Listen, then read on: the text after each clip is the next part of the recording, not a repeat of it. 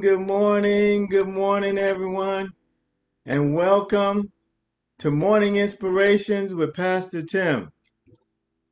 This is the day that the Lord has made, and I will rejoice and be glad in it. Hallelujah! Hallelujah! Thank you, Jesus. Hallelujah! Thank you, Jesus. This morning's inspiration can be found in Psalm 91, verse 1 and 2.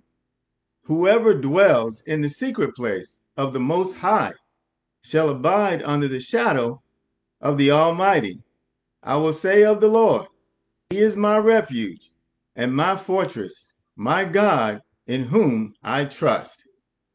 No matter how many troubles and uncertainties that surround us, we can embrace the quiet peace and rest when we lean into God's unfailing love and the constant safety of His presence. There is no safer place in the whole world than in the presence of the Lord.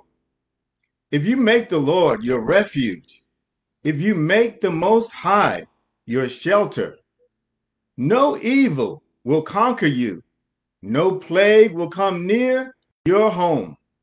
For the Lord, your God, will order His angels to protect you wherever you go. Be encouraged today, and thank you for joining me. And I look forward to seeing you again on tomorrow. Have a blessed day.